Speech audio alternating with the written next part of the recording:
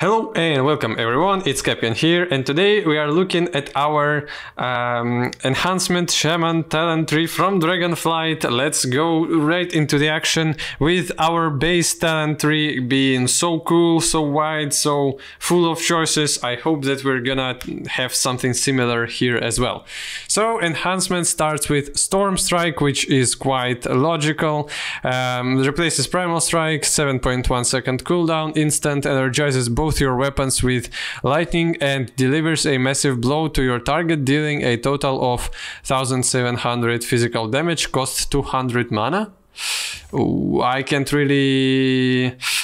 Man, I don't know if that was costing mana previously. I don't remember truly, but it's not that much of mana either way.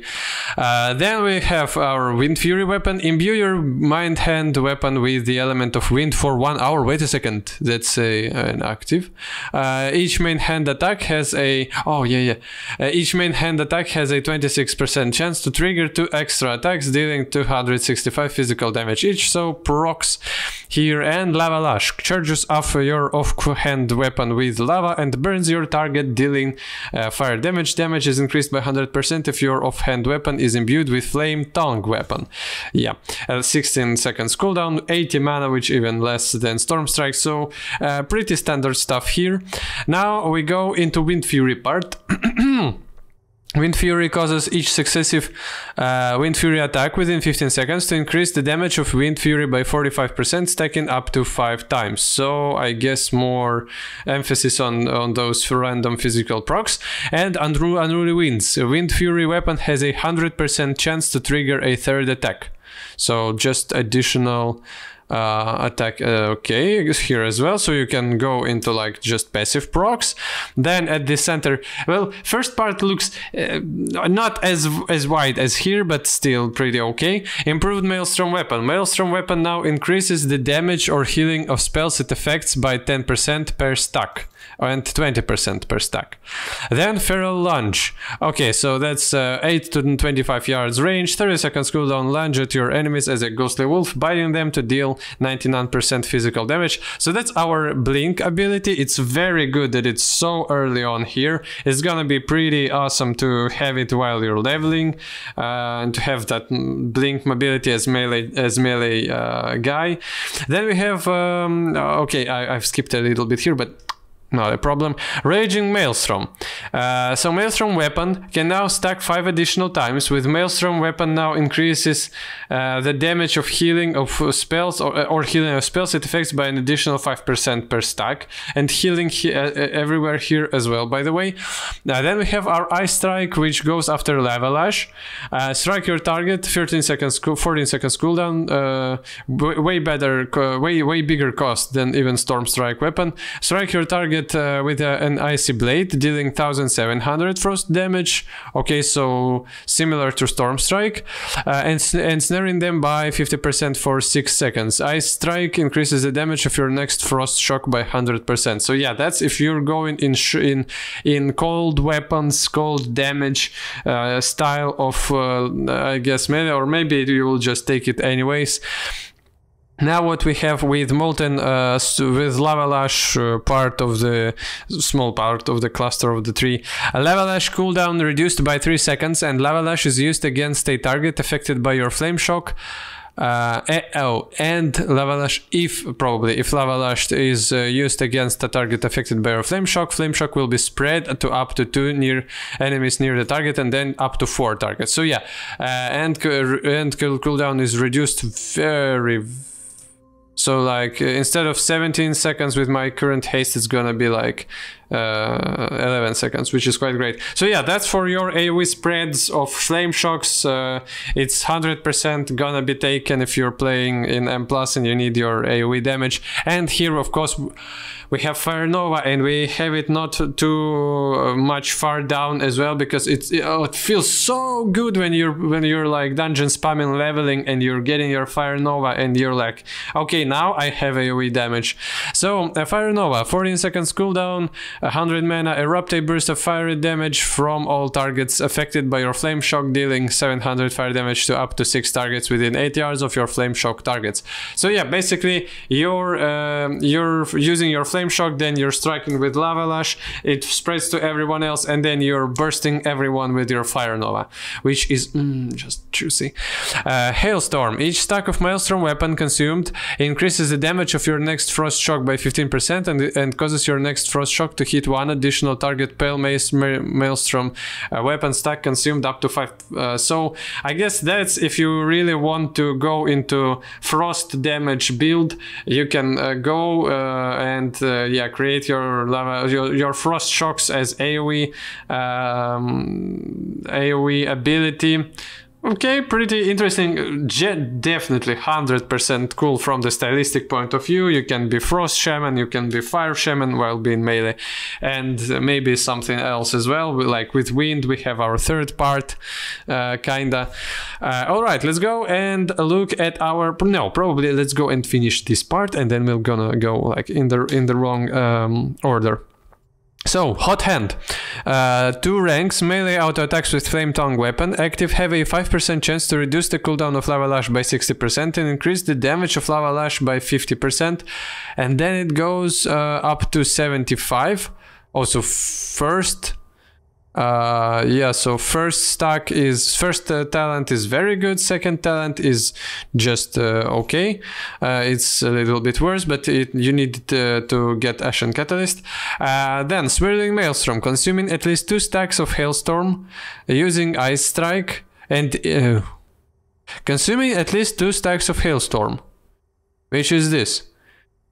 Using Ice Strike, and each explosion from Ice Nova from Fire Nova now also grant you 1 stack of Maelstrom weapon.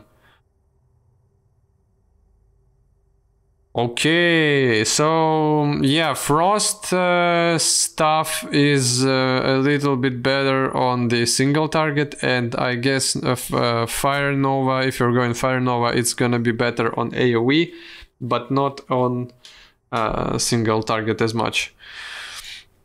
Interesting. Storm Flurry. Storm Strike has a 25% chance to strike the target an additional time for 40% of normal damage. This effect can chain off of itself. That's what we've had before. Ashen Catalyst. Each time Flame Shock deals periodic damage, increase the damage of your next Lava Lash by 12% and reduce the cooldown of Lava Lash by 0.5 seconds. Great again, so you can spec into the Lava Lash Fire Novas and just strike everything with your fire damage. Looks very great. Lashing Flames. Lava Lash increases the damage of Flame Shock on its target by 100% for 20 seconds. Okay, so that's more of a single target stuff. But you can, like, yeah, you can apply it on multi-target occasions, but probably more of a single target stuff here. Let's go with Center here now. Sundering. So our previous spender of Maelstrom now costs only mana. Shatters a line of earth in front of you with your main hand. Or Maelstrom was removed. Holy man, I can't really I can't really remember. Anyways, shatters a line of earth in front of you with your main hand weapon, causing 2000 flame strike damage and incapacitating any enemy hit for 2 seconds. 40 seconds cooldown, pretty good AoE cooldown here. Overflowing Maelstrom. Your damage or healing spells will now consume up to 10 Maelstrom weapon stacks. Okay. Okay. Wind Fury Totem. Summons a totem at your feet for 2 minutes. For 2 minutes! Party members within 30 yards have a 20% chance when they main hand auto attack to swing an extra time. Okay, so that's our party... only party members, no raid members. So yeah, that's for your party. That's for you to be a melee buffer. And that's the reason why you would take some of the talents here to reuse your, but like to restock your totems. It costs only 150 mana. Probably it's just for your time consumption purposes. So yeah, it's cool that we have buffing totem that lasts 2 minutes. Great, I like it very much. Then we have our Crush Lightning as a very potent AoE skill that we've had before. So 11 seconds cooldown, melee range, instant 100 mana, electrocutes all enemies in front of you, dealing nature damage, hitting 2 or more targets, enhances your weapons for 12 seconds, causing Storm Strike, Ice Strike and Lava Lash to also deal nature damage to targets in front of you. Damage reduced beyond 6 targets. Okay, so I don't know about the second part of the skill. We definitely had this skill, of course, but I don't know if the second part with all the AoE nature damage was in there before. Pretty cool. Let's finish our center part, I guess. So after the Sundering, we have either Refreshing Waters. Your healing surge is 30% more effective on yourself, so if you want to have more self-sustain, or Ancestral Wolf Affinity. Cleanse, Spirit, Wind Shear, Purge and Totem casts no longer cancel Ghost Wolf. Oh, so you can be very mobile and still use your totems, Purge, Wind Shear, Cleanse, Spirit, so be like utilitarian while you're moving into new place. Or in PvP. Okay, so yeah, that's like a little bit more. In total, as you can see, this part is it's dead end, which means that it's a more situational stuff. And like, yeah, Refreshing Waters is less situational, and Ancestral Wolf Affinity is the most utilitarian based talent in here. Elemental weapons increase all fire, frost and nature damage dealt by 10%, so straight off just 10% damage increase, but no lightning damage. Oh, okay, so no, not all skills. Each target hit by Crush Lightning increases the damage of your next Storm Strike by 15% up to maximum of 10 stacks, so 150% more. Which is quite good, I guess. Crushing Storms. Crush Lightning damage increased by 40%, massive for AoE. Chain Lightning now jumps to 2 extra targets, massive for AoE. Yeah, you're probably taking this for AoE purposes 100% of the time. Now, what do we have going after like Wind Fury weapons and stuff? Doom Winds, instant 1 minute cooldown, strike your target for 700 physical damage, increase your chance to activate Wind Fury weapon to 79%, holy, and increases damage dealt by Wind Fury weapon by 25%, so that's definitely way more single target oriented. If here we had something like both single target and AoE, here we've had hard AoE stuff, some buffs around here, then here we probably will have going through these weapon procs which are more single target oriented. Increase the chance of mastery enhanced elements to trigger Wind Fury and Stormbringer by 100%. Okay, so more if you're a mastery dude. Storm Blast, Stormbringer now also causes your next Storm Strike to deal 25% additional damage as nature damage. Alright, so a little bit of increase to the... Oh no, Storm Strike is not Crush Lightning, Storm Strike is Storm Strike, yes, so which means that it's still single target oriented. And Elemental Blast, which was our talent in, I don't know if Enhanced had any Elemental Blast availability, but it was in our Elemental tree. So 1.9 second cast time, 12 seconds cooldown, dealing pretty good elemental damage. Harness the raw power of the elements, dealing pretty good damage. Increases your critical strike and or haste by 3% or mastery by 6% for 10 seconds.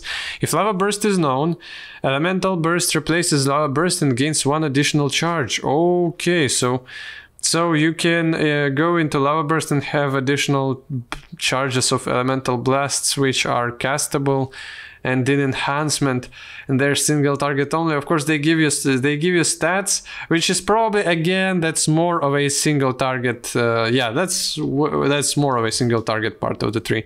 Let's unlearn something here and maybe like here and something here. Yeah, great.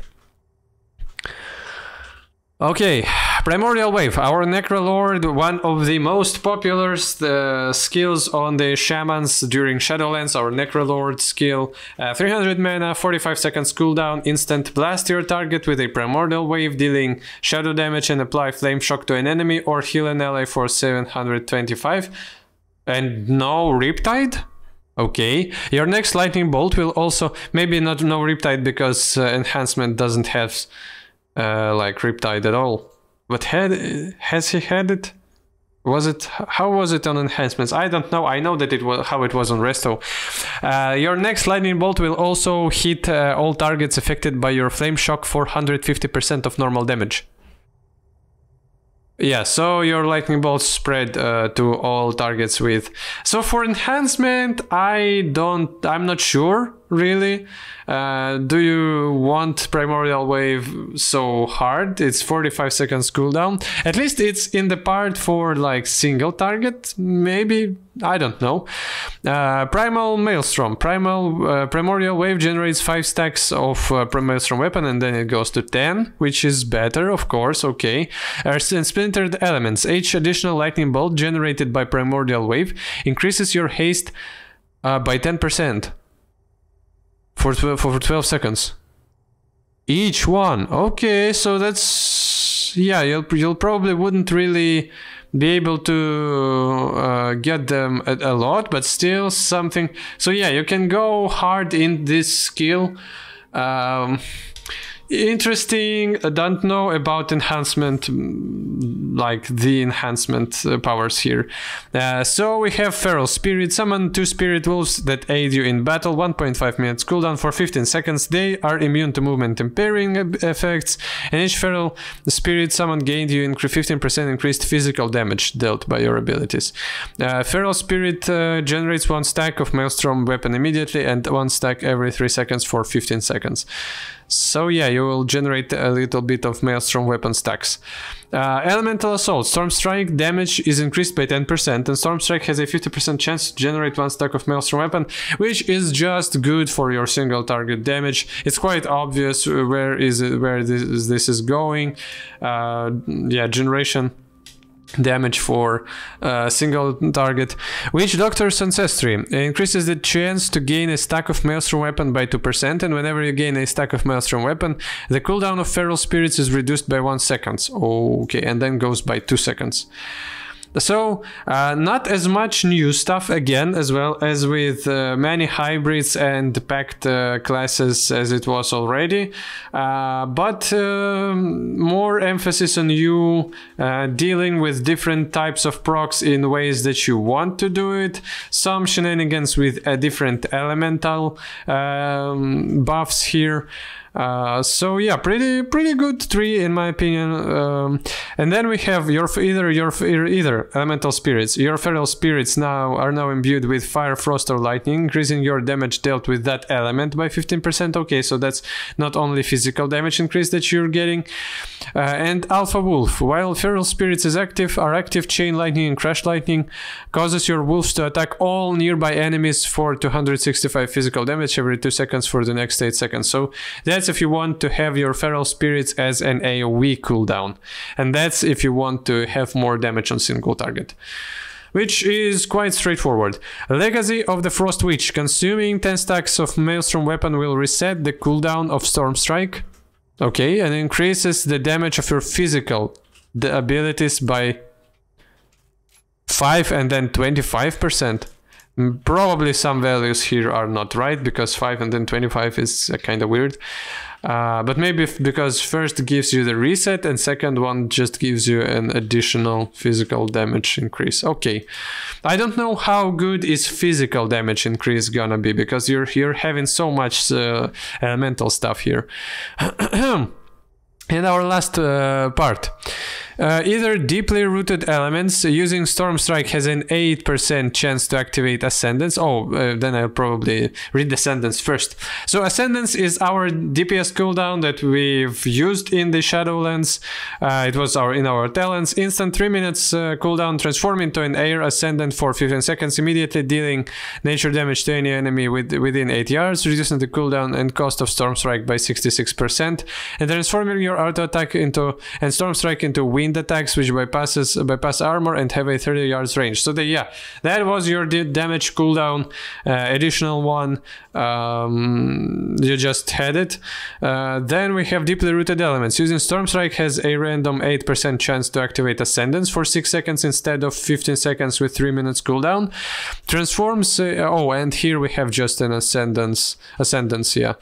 description. So that's if you want a passive procs, that's if you want it in certain periods of time, which probably, yeah, depends, all depends. Which probably in M+, you want deeply rooted elements. In raids, it's more of a choice. In PvP, it's probably Ascendance.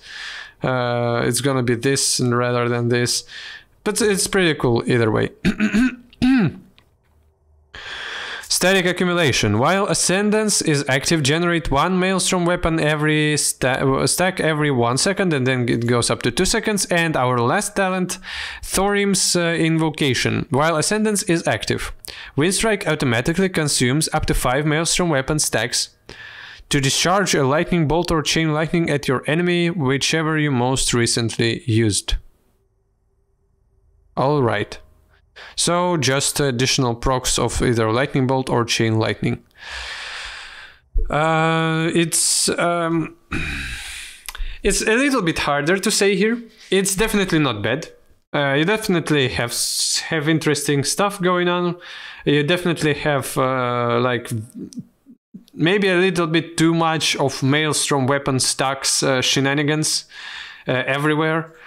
It's cool that you have different styles of elements, and you can change one. You can like go into one of them and spec into. But yeah, it lacks a little bit for me. So if you was to compare it to some other talent trees which are great, maybe it's a little bit outshined, but it's definitely not bad. So yeah, I guess like and Wind Fury Totem is pretty cool ability for your melee stacks. I guess it's kind of cool. So yeah, thanks for watching. Hope you're gonna see my next videos as well. Subscribe to my channel and have a good day. Goodbye.